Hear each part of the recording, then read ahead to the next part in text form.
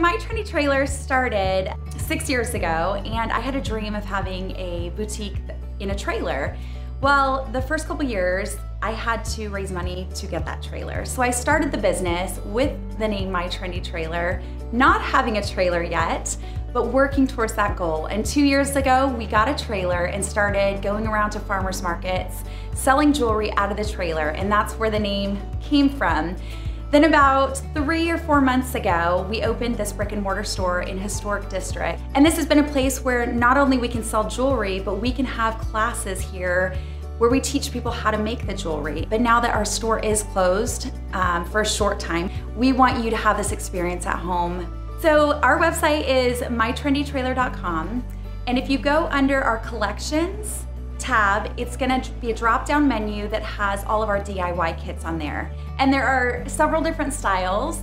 So we have different tutorial videos for each one of those styles. In the kit, you're gonna get beads, spacers, and different things that you can put onto the strings to create totally different looks for each bracelet.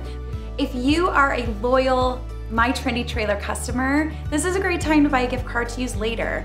And if you're a guy and you have a lady in your life, comment or message us and we will help pick out the perfect piece. So you don't even have to do the work, we'll do it for you. Being a part of the Historic District has been amazing. I'm really new to the district, but I have felt the support in the last couple months. If you'd like to find out what's going on in Historic Folsom, please go to historicfolsom.org.